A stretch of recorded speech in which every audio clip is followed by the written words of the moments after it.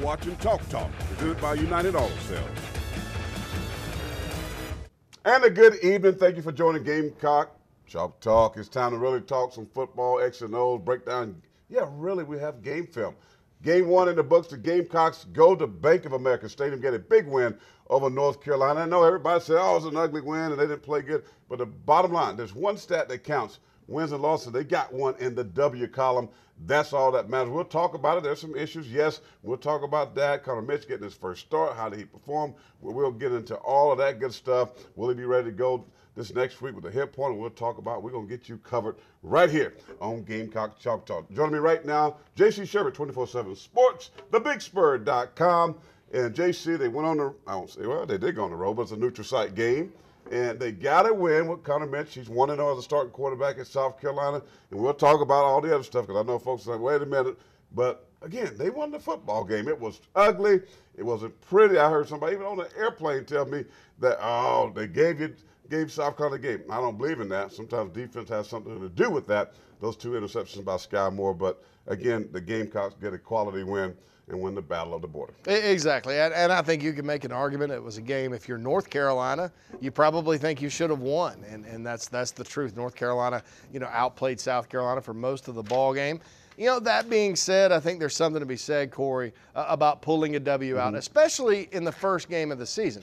Think about this. Vanderbilt is on South Carolina's schedule. Vanderbilt loses to Western Kentucky. UCF is on South Carolina's schedule. They lose to FIU. You look around the country, look at Penn State and James Franklin. They lost to Temple by 17 at the Eagles Stadium.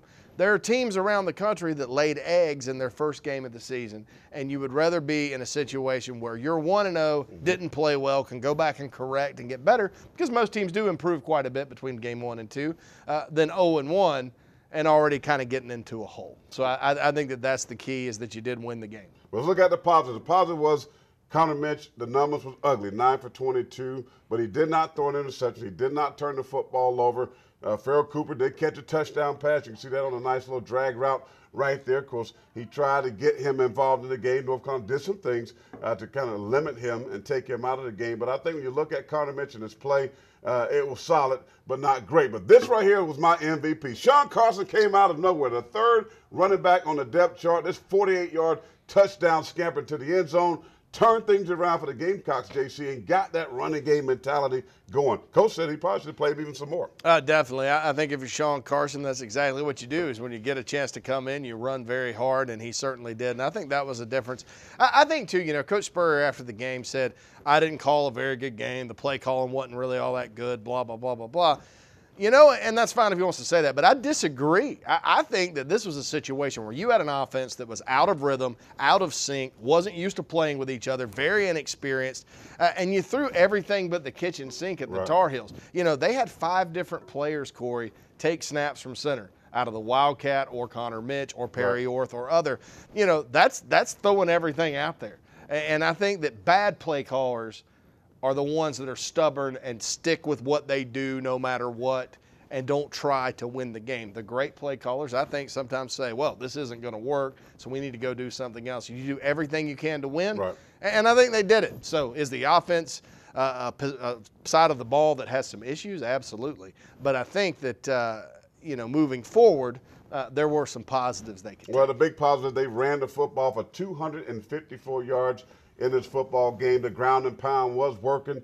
The passing game was not there. Let's just be honest about it. Connor Mitch is going to have to get better. I think they're going to have to protect a little bit better, but you can see he was not comfortable with the football, although he did have a couple of drop balls that should have been completions. But I think they got to get better at throwing the football. There's no, I'm not telling you something that you don't know if you watch the game. Well, Connor Mitch, as I told you, 9 for 22, did not play well, but even had some quality plays. I was impressed with his wheels. I think he can run the football very nicely, but has to work on his passing game. Here's what he had to say following the game. Just getting a victory in general is a good feeling. Hopefully we can keep going from here and just keep getting better and stronger. Well, despite the win, Steve Spurrier is excited about it. Yeah, ugly, but he says his team has a long way to go. We got a long way to go. Yeah, we've got a ways to go. We got to maybe be a little bit more conservative, or we know we can run the ball, though. We can run the ball, so we got to keep doing that. They do, JC, and we just basically been talking about they have a long way to go. After game one, you do see a vast improvement between 1 and 2. But when you look at this offense, let's stay right there. We'll talk defense in just a moment. But this offense, Brandon Wiles, Sean Carson, David Williams, was really disappointed with how he played. He had some holes and some gaps. I think his vision was off running the football. That's why you saw probably Sean Carson get some carries. I do think they're going to have to really get, the tight ends more involved in this ball game. And of course, with the wideouts, with guys banged up and hurt, Fair Cooper, that people are going to take them away. Somebody has got to step up and take the pressure off Connor Mitch. Yeah, South Carolina right now has issues with depth at receiver. There's no other way to put it. Carlton Hurd, great special teams player, had a great block on the touchdown. South Carolina runs a reverse to him in the first quarter. I thought it was the worst use of personnel I've seen in college football in a long time, because that's not a guy that's going to make that play for you. So some other guys have to step up in that receiving corps. South Carolina's had a lot of misses in recruiting at the receiver position over the years. They're not thin. Jalen Christian, DJ Neal, those guys need to be coached up so they can get those more talented players in the rotation, or they are going to struggle. I'll say this. I thought Connor Mitch ran the ball well. Like you said, I was impressed with that. I think David Williams is a much better player than he showed on Thursday night, and maybe having a little competition from Sean Carson will help him. I think the Gamecocks' offensive line played pretty good. I thought it would be a much more consistent unit than last year, and it looked like they played that way. No sacks allowed with a first-time starter at quarterback, with Chiswick trying to dial things up and confuse. I thought was impressive. So, there are some positive things. It looked a little ugly on Thursday night, but there's been a lot of opening games that have looked ugly, and the offense has been fine here during the Spurrier era. Well, you got to find a positive. And the positive, you got to win despite playing ugly. That's a positive. When we come back, a positive for the defense. Is there some? We'll talk about it after the break.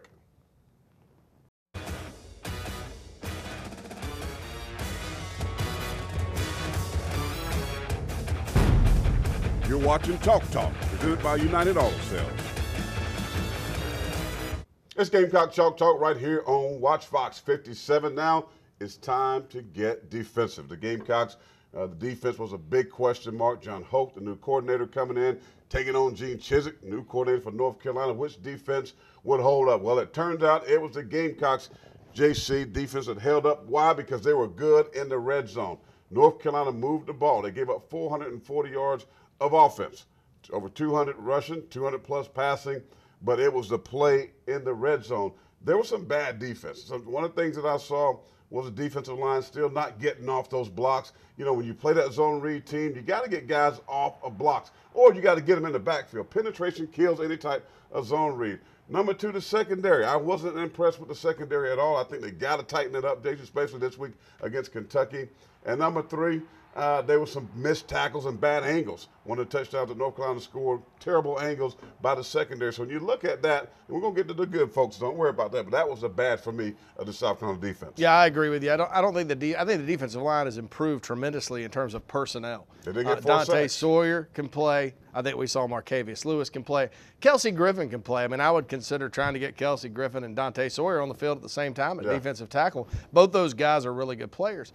So if you look at it from that standpoint, I think we saw that the personnel is better, even in the secondary. What I think happened with some of those plays is missed assignments, new scheme, guys getting sort of outflanked, guys not having the mental part of the game down. John Hoke, after the game, said they made a lot of mistakes, and they did. And so the question now is, how much of what we saw from the Gamecock defense Thursday night, giving up the long yardage and the big plays and all that, is because of the mental part of it, is because of learning a brand new scheme, and how much is it that this unit or this defense still isn't coached at a high level or talented enough to play at a high level? I think we'll find that out. But I think there were some extreme positives. I mean, I think anytime you're a defense that struggled, when you can win the game for your team, I think that's huge in terms of a momentum thing. And I think it'll carry over to Saturday night against Kentucky. Better than last year. Of course, they gave up games like that many times. Well, here's Lorenzo Ward. I had a chance to ask him about the defensive line. They had 4 sacks in the ball game, and about giving up yards. That bend, but don't break defense. Here's Whammy. And that's what we talked about all, but we didn't want to give up the chunk yards by no means, and that's something that we got to clear up. But we wanted to make sure that we try to keep them from scoring touchdowns, and they scored one in the ball game, which is big. And offense like that goes hurry up, they're gonna make some big plays. But our guys played well when we got in the red zone. Yeah, that's the key to the game. We got to win up front, and the guys know it. We put a lot of pressure on those guys up front, and Coach Adam did a great job of preparing those guys in fall camp. Defensively, again, you got to get. I want to see more quickness off the edge. I like Lewis. First quarter, Lewis to me was non-existent. I saw him get better as the game progressed. JC, but the guy I want to talk about real quickly is Cooper. I saw Cooper making some plays even when he was chasing. I mean, he's an undersized defensive end, but I thought he played with great heart, and I thought he did well based on what I saw. I made sure I watched him.